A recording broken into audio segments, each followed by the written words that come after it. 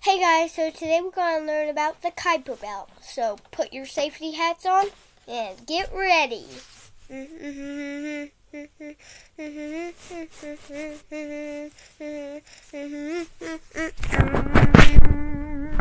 belt's deep out in our solar system. It is at the very end.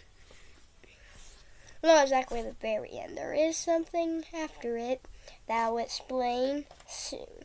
Could be in a couple of months, a couple of days, a couple of weeks. You all get to find out how much longer until we figure out the thing at the end of the solar system.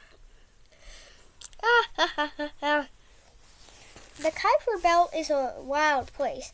It includes, I would say 4 dwarf planets. Pluto, Haumea, Moki, and Avis.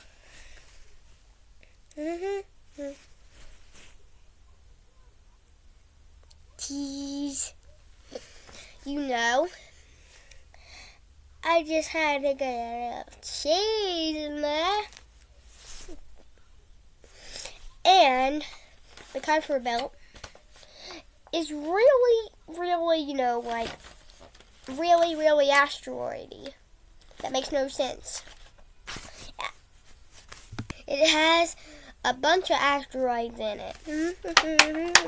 Oh, shoot. I don't want to take that off. It's dangerous. Okay. But what would happen if Neptune goes out of the solar system? Now you're probably wondering, what does that have to do with the Kuiper belt? You find out. Well, the planet Neptune keeps everything stable, especially Pluto.